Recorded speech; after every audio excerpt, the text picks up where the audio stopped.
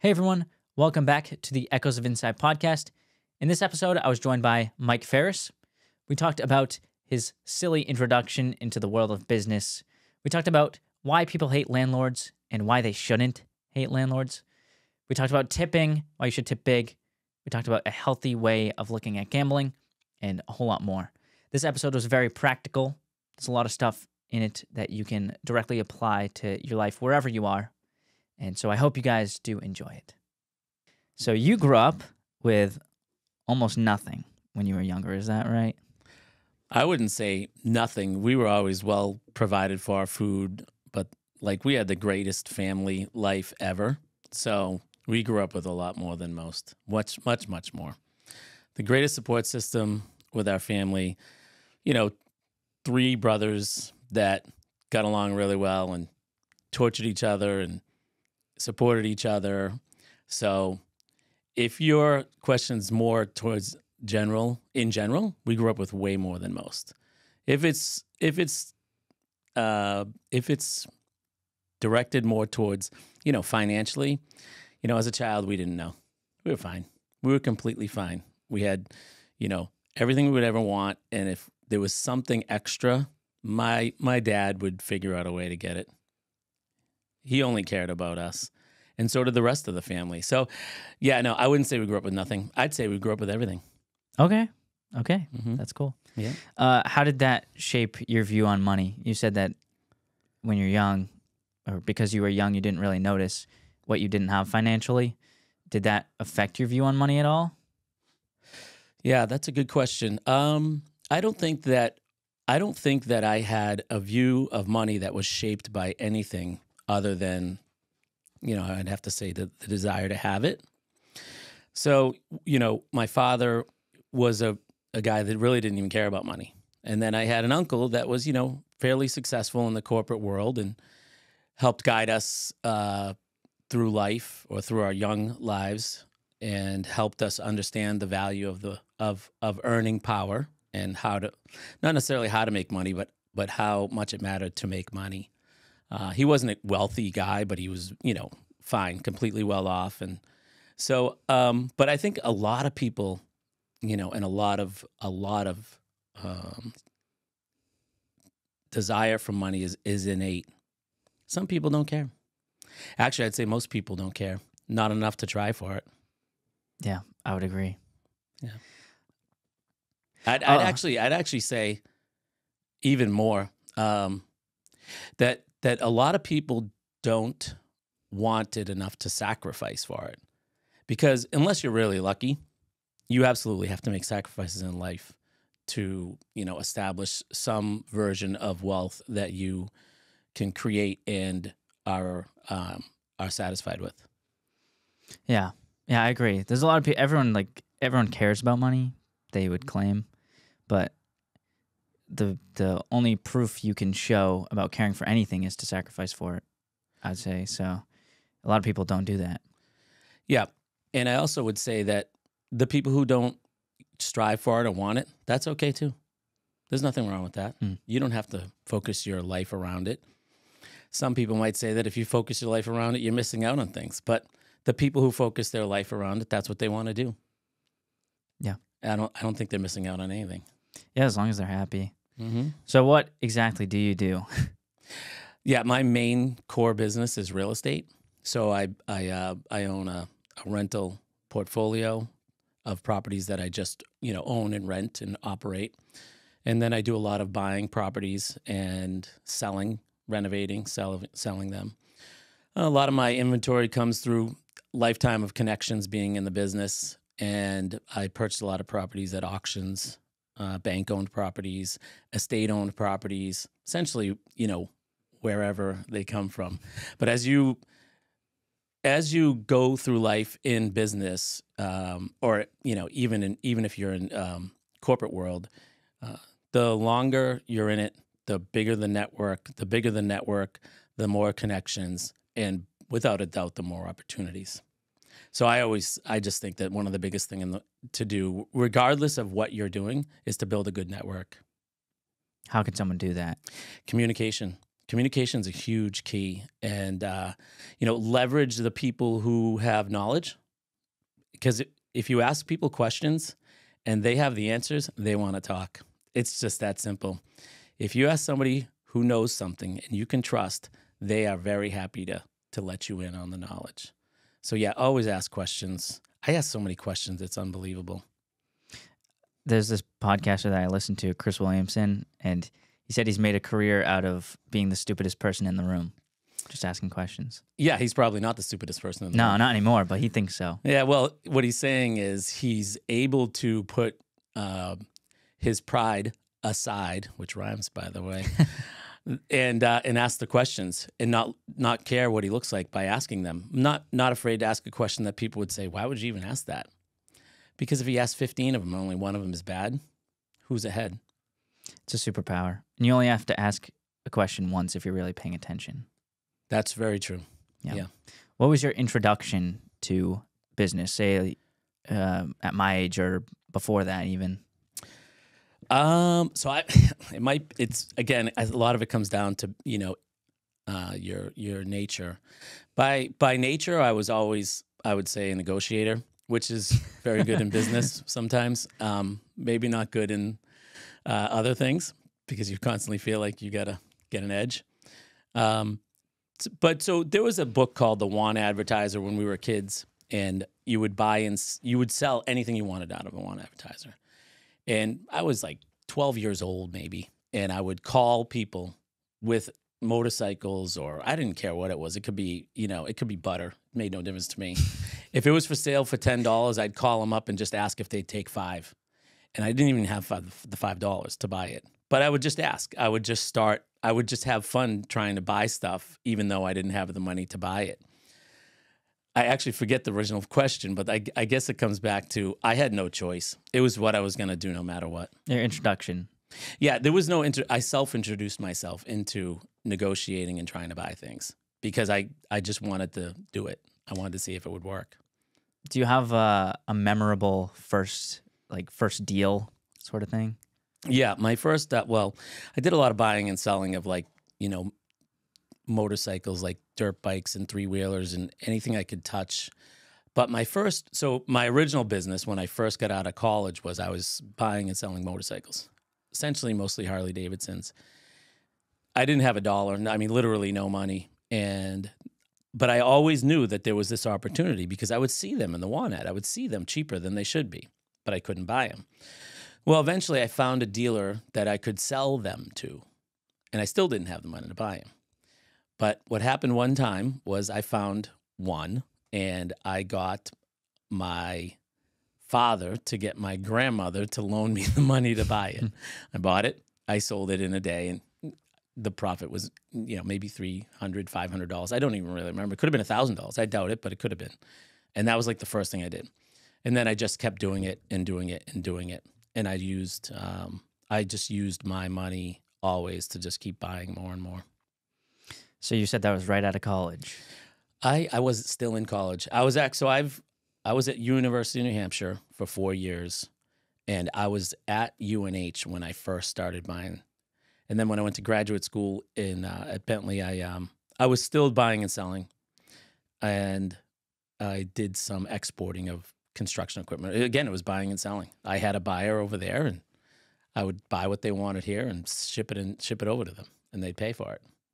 I've heard a funny story about when you were younger. So you said that paper. If it's a funny story, did it come from your dad? It did. Yeah. I think so. All right. But, you said you would look at the ads in that paper. That paper would come from the mailman, right? No, it would be delivered to convenience stores, gas stations on Tuesday. So it was available on a Tuesday morning. I think I know where this story is going. Yeah, do you want to explain it? Yeah, so it was always about being first, to be able to make that first phone call when something was advertised. Let's just say it was advertised for $10,000 and I thought it was worth $12,000. Well, there was a lot more than just myself thinking it was worth $12,000. So if something was advertised at $10,000, whoever advertised it would get multiple phone calls. So as time went on, I realized I needed to get this book earlier and earlier and earlier. So I'd get up at 4 in the morning and I'd figure out where the first delivery was. And I'd drive to whatever store that was, and I'd go through the book, and I'd start calling people at 6 in the morning and set up the day, that Tuesday, to buy as many motorcycles as I could. Then eventually, this is ethically challengeable, but anyway, I found the delivery guy himself and made a deal with him to buy the book on Monday. I'd pay him $100 for the book, for that $1.95 book, and I'd buy all the bikes on Monday. So anybody looking on Tuesday wasn't going to get a deal. There was nothing left. The people would call, or you'd call the people, and they'd be like, "Wait, isn't it not out yet?" 1,000%. Yeah, I'd call them on Monday, and I'd say, "Yeah, I was calling about your Harley Davidson Softail," and I'd get, well, "Where'd you see it?" "Well, I saw it's in the Want ad," and they'd be like, "Doesn't that come out tomorrow?" I said, I don't know. I have the book in my hand right now. Not sure when it comes out, but I actually have it, and I have your phone number, and I'm interested in buying your bike. The reality was, people didn't care. They wanted the money. They were just happy to sell something. So they didn't care that I was the first one at the door. Actually, I made it so easy for them, they probably liked it. Just showed up, bought it, and I was gone. I'd hook up my trailer on a Monday with my truck and trailer and leave the house at whatever time in the morning and come back maybe in the middle of the day, unload, and go back out and buy more. Did you ever find it difficult because, like, did people ever not take you seriously because of your age at that point? Never. It's never happened. Do you think it happens now? Because I'm too old? No, I mean, with people my age. Yeah, no, it depends on your level of confidence and your level of knowledge and your execution. So, no, it never happened for me. I've always, not now, I was always the youngest guy in the room. Always. No matter what the scenario was, whether it was a real estate deal or whatever it was. At my 20s, I was usually interacting with people between 30 and 60, whatever. Mm. So I guess it was so normal for me. I didn't act as if I needed to be approved by whoever I was talking to. That's good. If you come in, it's not that I came in with confidence. Maybe I did because I just came in thinking I needed to do what I had to do. So maybe that, put out an air of confidence, and that's why. In general, I think people respect people who, whether they're older or younger, are always going to respect people that are straightforward. People who are older, like you said, they'll respect younger people that are trying to work at it, It's so hard to find the young people that are trying to do that. So, yeah, that's what it comes back to, the questions. Mm. If you're a young person asking, the right questions that are related to whatever the subject matter is, whatever the business matter is, then the person who's older is going to respect that young child or young kid, I should say, and give them whatever knowledge that they can. And I've never really seen anybody be condescending in that setting. So me neither. And if you did, you have nothing to lose. You can always walk away. You don't have to be. So you're the youngest guy in the room. You ask a stupid question and somebody's condescending. You go, okay, you're not the right guy to learn from. Yeah. So you have nothing to lose. It's true. How long did you do the bikes? Yeah, a long time. Let's see. I would say a long time. 18, 20 years. Really? I didn't know it was that long. Yeah. Yeah. I started early. In the early 90s. What's funny is sometimes people will come in to buy a bike and they'll say, "I swear I bought a bike, but I feel like it was next door." Mm-hmm. I feel like it was, and I was like, "Yep, he used to sell bikes." Well, they probably wasn't just next door, because where you are now is where I started. Oh. Yeah, so it's both. Yeah. Yeah, it's both. That's funny. How did you transition that into real estate? Another good question. My first piece of real estate I bought when I was like 22. In the early 90s, there was the most major real estate crash of my lifetime, and there was opportunities at that time that they'll never be duplicated. So I was able to save up. I used to go to, it was the same thing. I used to go to like a lot of the real estate auctions, and I didn't even have the money to put a deposit to bid on something, but I would just go. I would go to all of them and just see, and I would just be like, wow, I wish I had the money to buy. I wish I had the money to buy, that type of thing. And there was so towards the like 93 or I think 94, when it just started to pick back up, I had saved up $10,500. That's how much cash I had, how much money I had.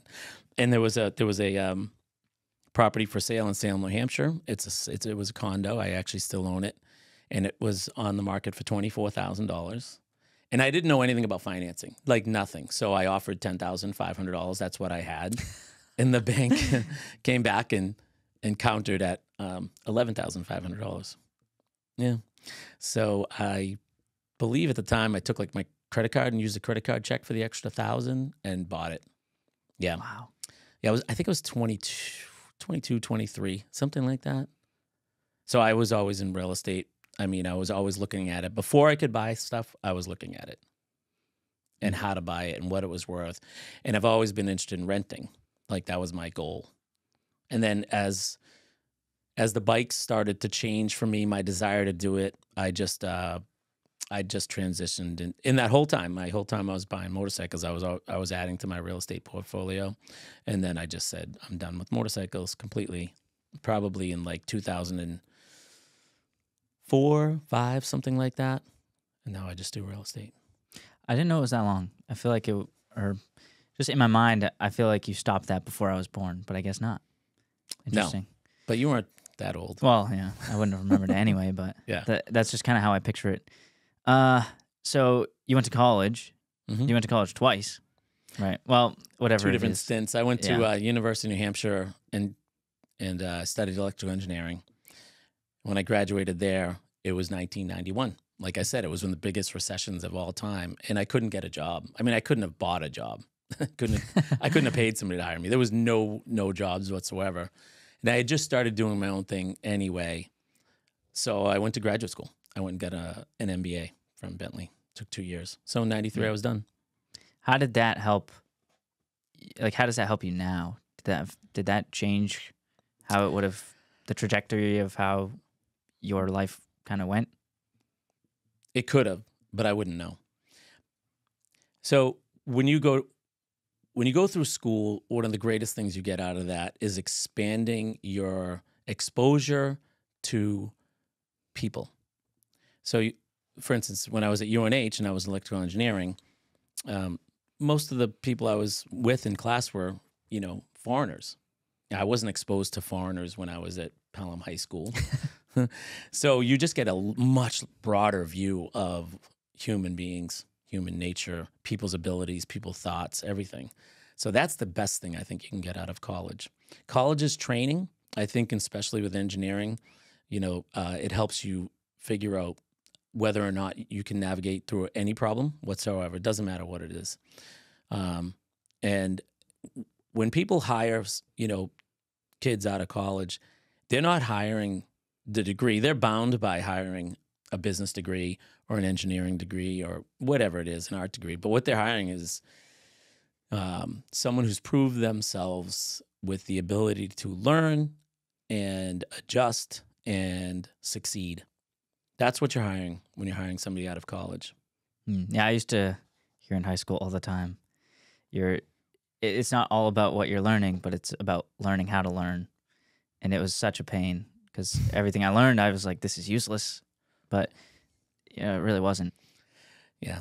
I mean, there isn't a single thing in engineering I ever used after I graduated other than my problem solving, And then when I went and I got an MBA, it was the same thing. I'll tell you, though, if I didn't work for myself, I think having the degrees would have benefited me a lot. So I definitely don't regret it. It might not have added $1 worth of value to me in terms of how much, I made over the years, but I wouldn't change anything. And I wouldn't change it for my kids either. Even if I knew that they weren't going to be in the profession that they're studying, I'd still want them to go through 4 years of school, get exposure to different people, different cultures, different ways of learning, even the professors. And it's worth it. It's expensive. I know it's expensive, but I think it's worth it in the long run.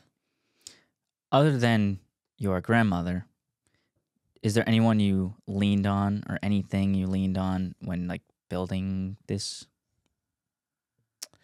Yeah. So that's another good question. Not really. Not really at all. So I did have one of our best friends. His name is BJ, and it's your uncle, not by blood. And he actually had a guy that his mother was dating that was in real estate, and we talked about real estate a lot. And he built a small rental portfolio in the early '90s for pennies on the dollar. And he was pretty much the only guy I could talk to, but he had math in his head about how he thought buying would make sense. In terms of return on investment, what he would pay for a condo and what he would expect for rent and to make it worthwhile. It was a very good formula for him. I used it in my head in the beginning, but I don't even think about it anymore. It's not relevant. Those prices don't exist anymore. So, yeah. What goes through your mind when you're buying a property? Value. If I can add value and create something that's worth more when I'm done with it, I want it. It's pretty simple. Is that automatic for you now, or does it still take some time? It's automatic. I'm a shoot from the hip guy, so I don't put a lot of thinking into it. I just do it. Yeah. I guess with some stuff in real estate, like if you're going to rent a property, it's not like, I guess you might not make as much as you want, but it's not like you're not making money from it. You will eventually make as much as you want. Yeah. And you have the buffer at this point after being established. So maybe at the beginning you were a lot more mindful about what you're buying and stuff, but now it's not as big a deal if you don't, make as much as you want from a certain property. Yeah, you hit the nail on the head. You're correct. Early on, you have to be more diligent and more reserved and conservative. But in business in general, I think what pays off the most is, it's the two words essentially the same. You need to be aggressive and you need to be willing to take a risk. You're not going to be a risk taker if you're not aggressive. And if you're not taking risks, then you're not actually being aggressive. And in real estate in general, I think I'm fortunate in the time of life that I grew up. The past 20 years there's been dips in the real estate market, but in general, risks usually pay off, and especially at a young age. I bought that condo for, say, $11,500, and let's say it went down to $5,000. I would either not own it anymore, sold it for a loss, or I actually paid for it. I didn't have a loan. Anything could have happened where it could have been a bad investment, but I would have been 22 years old, bought and sold something, maybe not had it anymore, but definitely had the experience. Mm. So at 25, I wouldn't have known anything about it. Would never affected my business life. At 25, that whatever $6,000 that you lost wouldn't have really mattered. The money you make in your 20s is almost meaningless. It's really almost meaningless because you're going to make way more in your 30s and even more in your 40s and even more in your 50s. It's just the way it is. If you think that you need to be a risk taker when you're young, in your 20s, and you're saying that doesn't matter compared to what you're going to be making in your 30s, 40s, 50s, how does that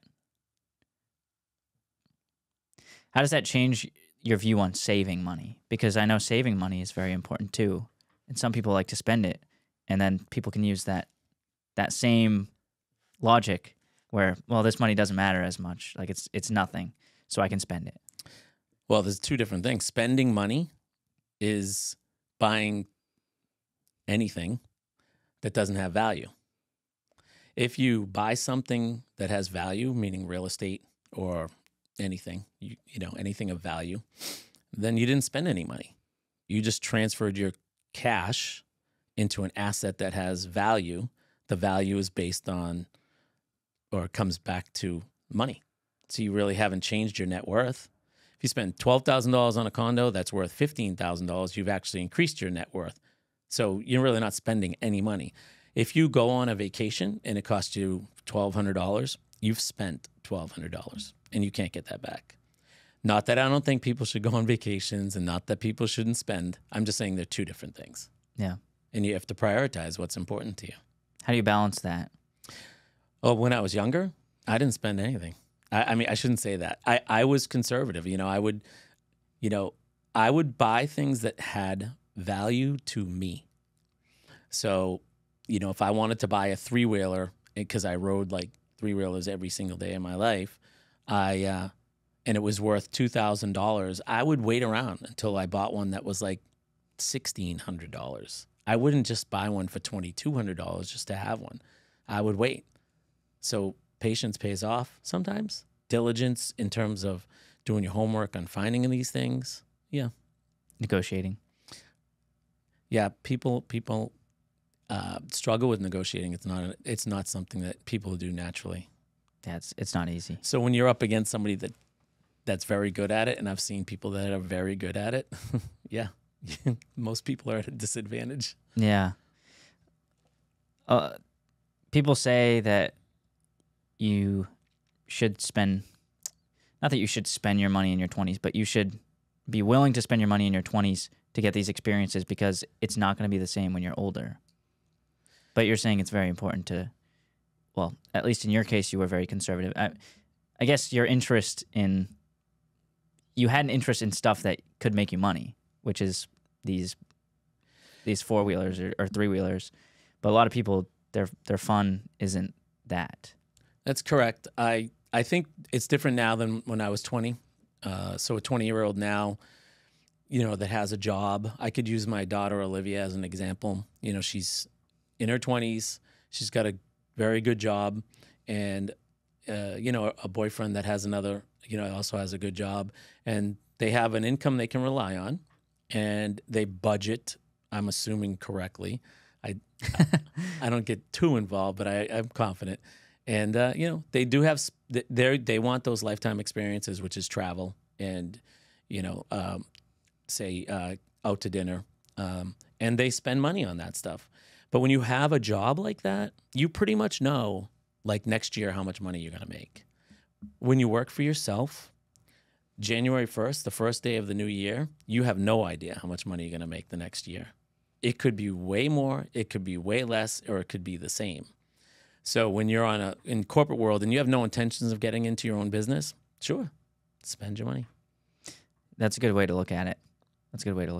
If you have a steady, stable job that you can, budget and put money aside to spend, that's a good idea.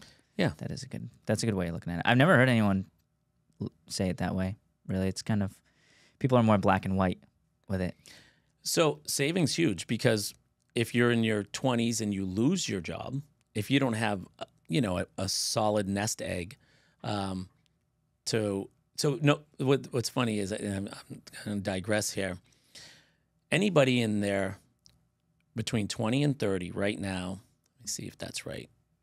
I would say even older, 20 to 35 have never really seen any downturn in the economy. So they don't know that it can actually happen.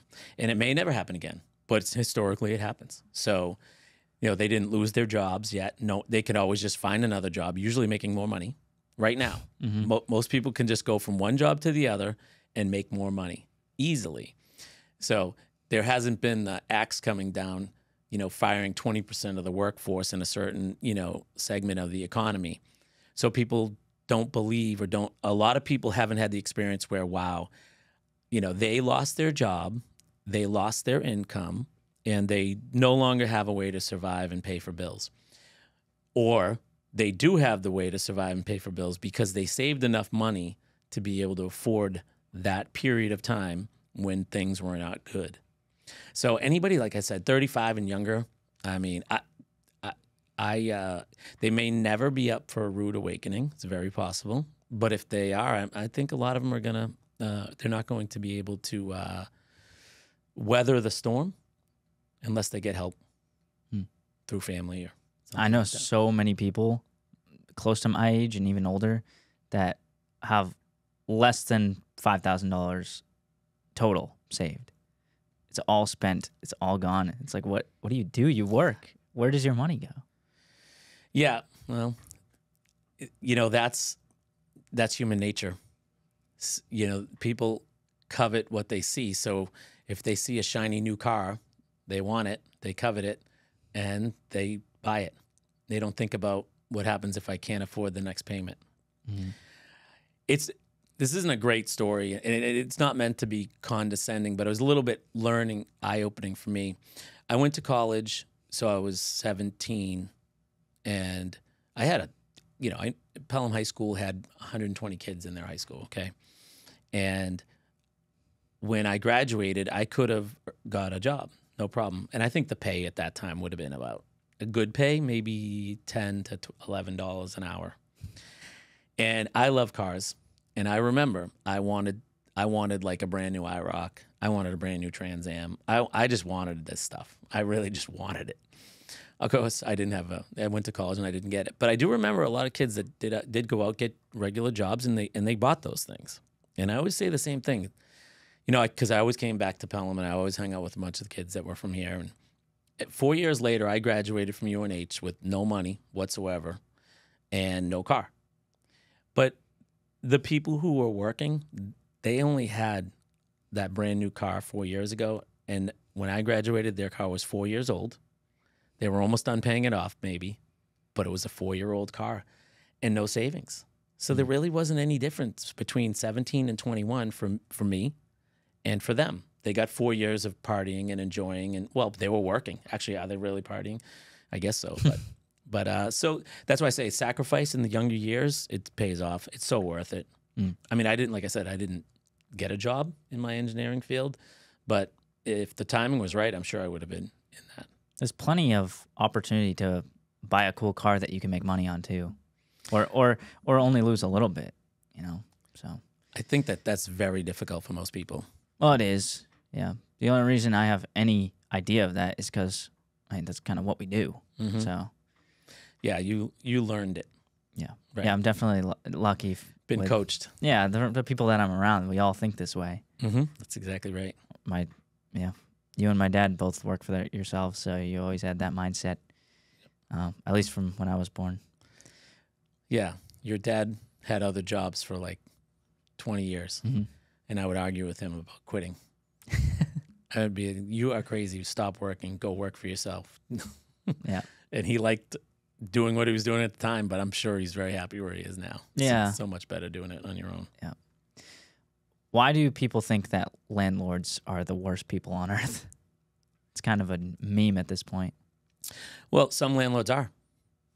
So it depends on the experience and the narrative that people grow up with or hear from their peers or their friends.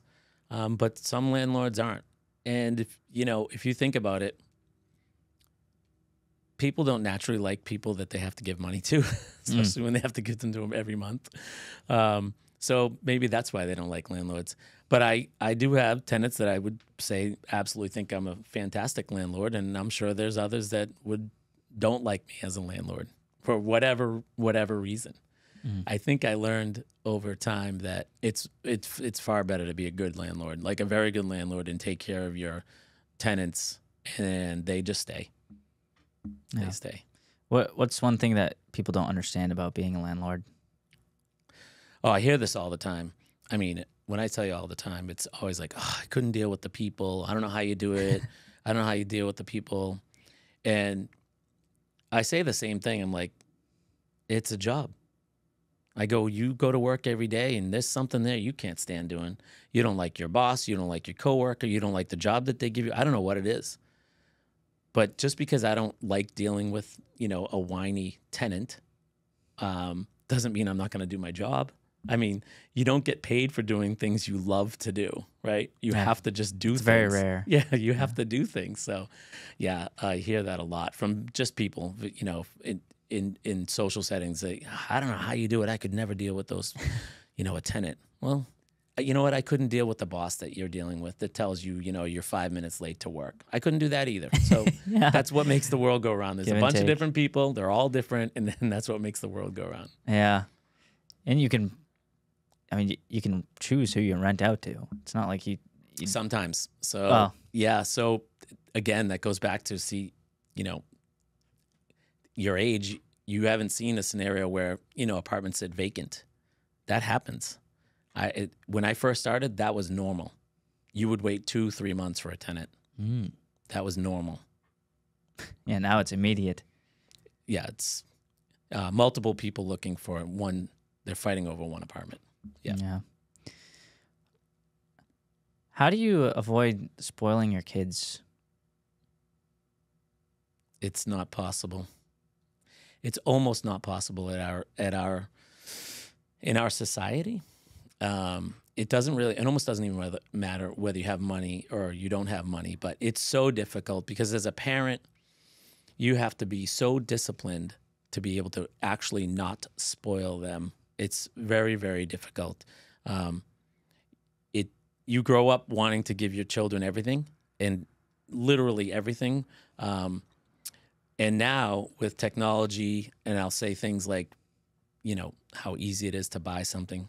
Amazon, one click, somebody thinks of something, they push the button, and it's already done.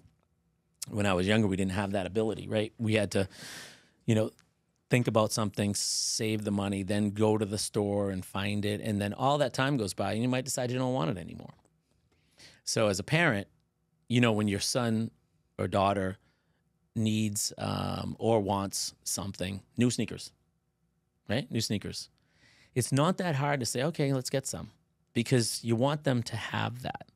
So it's not easy at all not to spoil kids. It's very difficult. It's probably the most challenging thing you can have as a parent right now, to not spoil them. If you can push good values, good decision making, good ethics, then eventually, whether they're spoiled or not, they're going to be fine. Sometimes if they're spoiled and they got the right mindset, that's actually a good thing. Because all of a sudden when they're older and they don't get the stuff handed to them anymore and they got to earn the money to do it, maybe they'll be motivated to go out and earn. Yeah. But it's a constant struggle. My youngest is John. He's 20. I don't have to deal too much with the spoiling anymore. But as young kids are very easy to spoil. It's very difficult as a parent not to. Your father and mother, or especially your father, he's so disciplined. He raised you guys, and I don't think you were spoiled. You were spoiled in love, life, and environment. Mm-hmm. Nothing wrong with that. Yeah, I've been a big proponent of saying that you don't really need money to spoil your kids at all. People spoil their kids when they have no money. But Johnny and I have talked so many times about when you guys were growing up, you didn't have much financially, and you didn't have the convenience that we have today, and you guys worked hard to give us the life that maybe not the life that you wanted, but the life that we want. And then it comes and you have kids and you're like, well, maybe I shouldn't. Like, maybe it's not best for them. And that's what makes it so hard. Yeah, because you really do feel that way. You do absolutely feel that, there's, you take pride and you get pleasure and joy out of giving your child something that they want. But it has to be tempered with, should they have it? And how easily should they have it? Should they earn it? Should they pay for half of it? So yeah, it's a struggle. I mean, I was fortunate. Honestly, I have 3 kids, Olivia, Lindsay, and John. They're amazing. And they were definitely spoiled in a lot of ways. And in other ways, they were extraordinarily responsible. So sometimes you get lucky, even though you might not do the right thing. Yeah, I think they are really good. I've noticed about like not expecting anything from you. Like they don't expect you to give them anything, but they're very grateful when you do. That's what you should strive for, I think. That's absolutely true. Hey, that's not just for kids. That's for adults too. Yeah. Being grateful and appreciative is not an easy thing to do. And if you can do that, then the people you're around are always going to be happy. You're a big tipper, right? Yeah, I guess so. Especially if you compare me to like your dad. Okay, well, I'm not. Yeah, I don't know. There's why a lot you of people that are big tippers, but what? Why do you say I'm a big tipper? Well, I would say I'm a big tipper, even though I'm not like wealthy. You can be a big tipper and not be wealthy. But I was just wondering why. Well, so I did say that, I didn't spend a lot of money when I was younger, but what I did do a lot, and all the time, no matter what, I was always going out to eat. That was something I've always done. And I've learned that, going out to eat is an experience. You're paying not only for the food, but you're definitely paying for the service, because a meal can be ruined by a bad server. So I learned to appreciate good servers. And I would much rather have the same server every time I go to the same restaurant and way over tip that server and have them look for me and have them want me as a patron, and everybody's happy at the end of it all. And what did it really cost me? I'm paying for the experience, right? So if it's a little bit more money, I'm happy to pay for that experience. And then I also know that the person I'm giving it to, and it's not a gift, I mean, they're earning it. The person that's getting it is someone I want to be happy. They're creating that great experience for me and bringing me and whoever I'm with at the time, the pleasure of having a great dinner. And then I'm happy to make them happy. Yeah, the beauty of a big tip is that you're not forced to do it. So being willing to do it, like, it's not like you feel obliged to do it. You do it because you want to, and it makes you happy to make them happy. Yeah, actually, I have a tip story. Just thought of it. Okay. Yeah. So my first big tip was Friendly's. And we were out to eat. I don't remember how many kids I had, maybe one or two. And this waitress was, and this is almost exactly accurate in terms of dollars too. This waitress was wonderful. She was great. She was young, and the bill came and it was about $30, and I gave a $30 tip. It was exactly double, which for me was pretty good. I mean, it was a good amount of money. I mean, 100% tip is. Yeah, well, it was a $30 tip for a $30 bill. She took the bill. She goes back, and she came back crying. It was $30. So say the bill should have been, the tip should have been, I don't know, 10. She got $20 extra, which was significant for her and slightly significant for me. And it completely, when I tell you she was crying, she just was so grateful and so thankful. And that was like my first time. I think I was definitely in my 20s. Yeah. Yeah, it's really cool. People, it means a lot more to them than just the money. They take it and they're like, what? Yeah. That's so nice. Yeah. They take it as the gesture. Okay. There's a big idea going around. I'm not sure. You're not really like on the online space as much, so I don't know if you'd realize this, but there's a huge thing. Like, people say, if you want to be rich, you got to live like the rich people. Yeah, do what rich people do. But obviously, if I want to be rich, I'm not going to go fly on private jets, because that's what rich people do. So how can you find a balance between doing stuff that rich people do, but also realizing that if you do everything, like they do stuff that they do because they're already rich? Yeah, you're right. I hadn't heard that. And the word foolish comes to mind pretty quickly. If that's talking about being around people that are wealthy some way, somehow, being a caddy at a high-end, golf course, okay. But does that mean you go to the most expensive restaurants and be around the people that can afford it, even though you can't? It sounds like insanity. Yeah. No, I couldn't subscribe to that. Now, I think when they say that, maybe they're talking about it could make you motivated to want it. You could be exposed to the people that got there, and you may be able to figure out how they did and give you new ideas.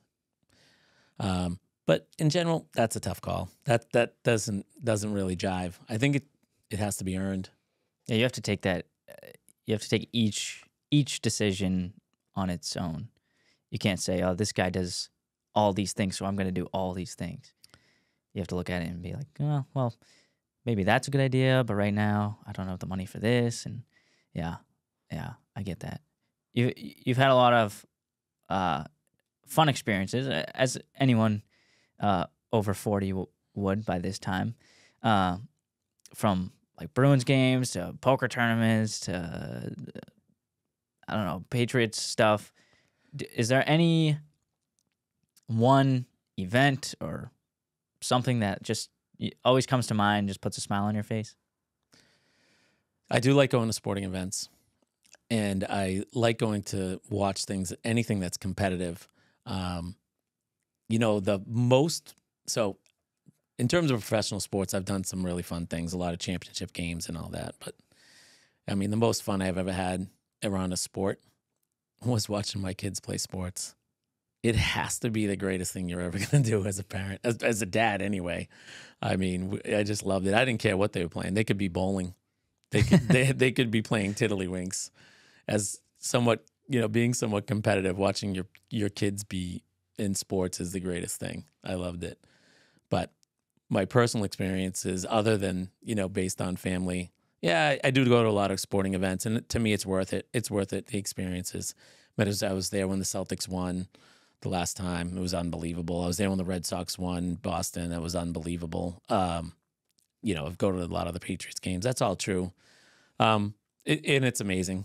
But I think you said soccer's really fun to watch too. Yeah. So I went to I've always wanted to go to a soccer game in Europe because it's a completely different environment, but I didn't really know anything about it. So when I went to England a couple of years ago, I went to a soccer game, and it was, I can't wait to go back.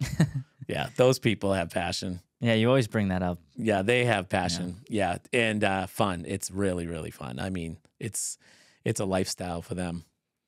Yeah. Yeah. What does your day-to-day look like now? Because obviously it's very different from when you started. Yeah, so day to day, I'm mostly looking at real estate and trying to find opportunities to buy. I do have a lot of downtime, leisure time, so I take advantage of that and do whatever I can, whatever that is, whether it's in the summer playing on the boats, or in the winter I go do a lot of skiing. But in terms of business, it's mostly looking and talking about real estate with people, and managing my, apartments. I don't really do a lot of the managing myself because I do have somebody that works for me that does a lot of that. And I do attend a lot of auctions throughout the week and try to buy properties. I know in real estate there's a lot of money being thrown around, as my dad said. And I'm sure you've had plenty of dilemmas, ethical dilemmas, where, either you could have taken a shortcut or screwed this person over. How does any of those come to mind? And how do you in your mind justify that I can't do this? Yeah. Where I'm fortunate is that I think you could probably ask anybody that's in my world of real estate. They would always say that I always do what I say I'm going to do. So you have to do that. So if you say you're going to buy something, doesn't matter whether you sign something or not, you have to do that. You have to go through with that because they won't call you again if you don't. So I've purchased things that I didn't want to buy because I said I would. It's hard. It's sometimes it's really hard, and you're like, oh, I don't want to own this, but I said I'd do it. Or, let's say I have a commercial property and I promise it to somebody. Yes, you can have it. When it's ready, you can have it. And then somebody else comes along and offers you more money in rent, and you're like, oh. But if you don't stay true, it's going to cost you in the long run. It will cost you. You always have to do the things that you say you're going to do. There's shortcuts. Say you're renovating a house and it calls for, 6 inches of insulation, and you decide to put in 4 because it saves you $200. Ethically, is that wrong? I don't know. If 4 inches of insulation is okay, then maybe it's not. But if you have to have 6, you just put in the 6 because you're really not costing yourself that much money. Whatever it costs you, you're going to make it in the next deal. You're not going to regret it either. Yeah, you're not going to regret it. And doing the right thing, mostly that will pay off in life.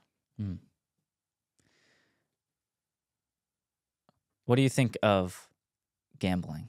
Because I'm just gonna let you say what you want to say, and because I have an idea of kind of the question more specifically, but I want to know what do you think of gambling in total? Yeah, so gambling, if you gamble, you should expect not to come out ahead. So you need to gamble for recreation purposes.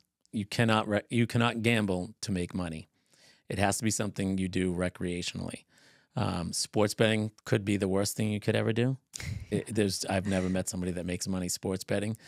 if you go to a Bruins game or a Patriots game or whatever, and you say, "Oh, I want to bet $100 on on the Patriots to win," because it'll make it more enjoyable for me. That's fine. It's just enhancing your experience. Even if you lose, it enhances your experience. But yeah, I don't. As throughout my entire life, we've gambled. My family, it's in us. We play poker, we played blackjack, we did all of that, and continue to do so. But I never did it to try to make a living or even make money. Well, I want to make money when I'm there, and I'm very disciplined. If I'm winning, I will leave. I don't usually, leave and regret that I lost a profit. But in general, it's horrible. I mean, they look at Las Vegas. There's a reason. There's a reason they make so much money. Yeah, $150,000 chandeliers every 10 feet. Yeah, that's so true. Yeah, I that's kind of the idea that I was going for, because you said that going out to dinner or going out to eat in general is, you're paying for more than just the food. You're paying for the experience, and that's like gambling. It's really funny. My dad is how he is with gambling, because you wouldn't assume that if he goes out to dinner and has to spend $50 on a good meal, he's gonna. Is he gonna? I don't know. Is he even gonna do that? But no, he's not gonna. Yeah, he's not gonna do that. But like gambling, he's like, well, because there's upside.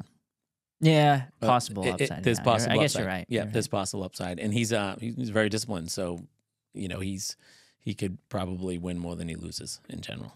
It's just funny. I feel like most people have their values here, and then on gambling, they just kind of have a different idea of what's okay. I feel like most people are. I mean, obviously, gambling addiction is a huge problem, but I feel like most people are okay.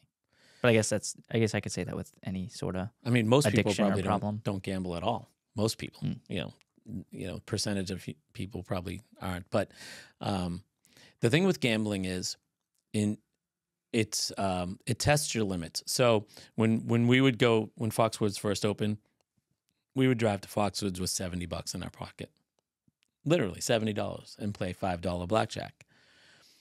As you earn more, as anyone has more, they need to push their gambling to a level that they get that little tweak in their stomach, and it matters whether they win or lost. So the more you have, the worse it is, because you have to risk more to get the feeling of that gives you the pleasure. Winning a big bet when you're 20 could be $10. When you're 30, it could be $500. It's obviously doesn't even have to do with your age. It's relative to your how much money you have. So yeah, I don't think I wouldn't introduce anybody into gambling. Yeah, it doesn't enhance your life all that much. Yeah, it's fun for sure. But how is poker different? Because poker, you have a lot more control. Poker is very different. You do have a lot more control. It's still gambling, and I would say that most people who play poker lose money over time.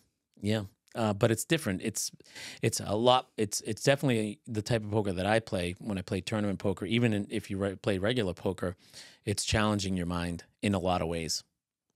Yeah, so it's different. It's not the same as standing in front of a roulette wheel and spinning the wheel and hoping red or black comes up or 00. Yeah, poker's just a different game. It's a different experience completely. Mm-hmm. How so?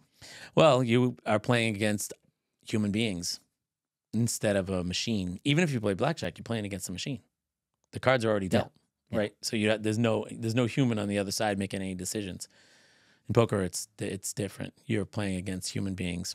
You may know that out of the 5 people at the table or 10 people at the table, 5 of them are very good and 4 of them are really bad, and you're the one in the middle, or you might be better, or you might be worse. The amount of decision making that comes up in poker, and it's every single time you have to do something. There's multiple different factors in your decision. It's very different than any other type of gambling. And it's quick. Can be quick. Yeah. Sometimes you don't got time. You're like, gotta make my decision. Yeah. But you don't want to. Mm-hmm. Yeah. Poker's fun. Poker's a lot of fun. Blackjack's fun. You play a lot of baccarat, right? When I go to the casino, I like to play baccarat. Yeah. Mm-hmm. Yeah. Again, mindless though. Just fun. Yeah. Just fun. Yeah. I prefer to play poker over anything. Yeah. Poker, yeah, it's more fun playing against other people. Mm-hmm. Blackjack's way more fun if other people are at the table. People that you know, especially. Yeah. If everybody's winning. When people win True. at gambling, there's almost nothing that's more fun. Mm-hmm. But when you lose, you have to take it. Yeah. You got to be willing to lose the money that you brought there. It should be discretionary income, like stuff that you don't need to pay your bills with. Yeah. Definitely. Yeah, that's smart. One piece of advice. This could be for real estate, for business in general, for life. Oh, for young people or for anyone? For anyone. Yeah. So I think rely on your strengths. And when you're able to rely on your strengths, the first thing you have to do is to be able to identify them. So if you can identify your strengths and you leverage and rely on those things, whatever it is, it doesn't really even matter what it is. That will propel you forward. You could be good at anything. You could have natural talent in the arts. You could have natural talent in the sciences, in business. But something you're naturally good at, you're always going to want to do and get better at. And then if you can focus on that, look, there's plenty of ways to make money in this world. It just really doesn't, you don't have to do one thing or another. You don't have to be into real estate. You don't have to be into computer science. You don't have to be into woodworking. You can be into anything and figure out a way to earn a living. But you want to do that when you have an edge, and you have an edge when you have natural strengths and abilities that others don't have. So if you leverage those things, I think in general you'll do well. And what's a realistic goal in real estate for someone around my age? Immediate transaction. Buy something quickly, right away. Don't wait. Find something, learn about it, and buy it, and figure it out later. Just get it. Okay. Yeah, you're 20. If you Almost bought something 21. when you were 18, you'd have it for 2 years now.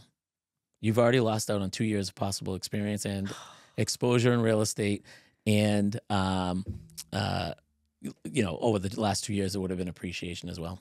So, yeah, I would just buy something. I'm missing out. No. I'm exaggerating here, right? Yeah. You didn't really miss out. But my point is that you're not getting, the time's not on your side. The time would be on your side if you have the asset. Correct. If you don't have it, then you're not really getting anything extra out of your experience. Yeah. Very true. Yeah, I did buy early for, my age. I was 20 something, whatever, 22. But you have to know what you're doing. So if you're fortunate because you could leverage the people around you to help you make those decisions. But I think a lot of people, if you're interested in buying real estate, you need to do it right now. Should have done it yesterday. Let me put it to you that way. Yeah, that seems like the big idea of real estate in general. It's like you should have done it yesterday. Well, think of something. If you bought it today when you're 20, when you're 30, are you going to regret having it? No. So, yeah. And even use the bank if you have to. I mean, you want to be in a good equity position where you can put down a reasonable down payment. So if something goes wrong, you're okay. But I didn't use the banks when I was younger, and I wish I had. I heard that before. Mm-hmm. I just didn't know anything about it. Yeah. Is borrowing money, is that a cheat code to helping in real estate? It is when there's an appreciating market. When the market's appreciating, if you borrow and you leverage, then you magnify almost exponentially your returns. But it gives you exposure, and you could be exposed to a downside in a somewhat catastrophic, financial event in your life. So conservative borrowing is very good. You should coin that term. Yeah. It's yours now. I can put it out there. Yeah. Well, I'll put it out there for you. That's fine. It's yours, though. I mean, you can reference me, but I don't need to get anything out of it. That's okay. Conservative borrowing. All right. Well, thank you for coming on. It was a pleasure. Well, it was my pleasure. It was a lot of fun. I'm proud that you do this. It's a great thing. Thank you. I hope people learned a lot from this one. I'm trying to level up my pods now. Trying to work harder, make them better. You're going to have to find somebody else then if you want to level up. No. You're good. You did great. Doing the best I can. All right. See you next week, everybody. Thank you for watching. If you did enjoy and you find yourself coming back on the regular, please consider hitting that subscribe button so you never miss a full episode when it comes out. These are going to be coming out every week, and you don't want to miss them. There's a lot of knowledge and stuff. If you want to watch another episode, go to the left of your screen right there. You can click it. If you're watching on a TV, you're not going to be able to click it, but that's okay. So thank you again for sticking by and watching till the end, and I will see you next time.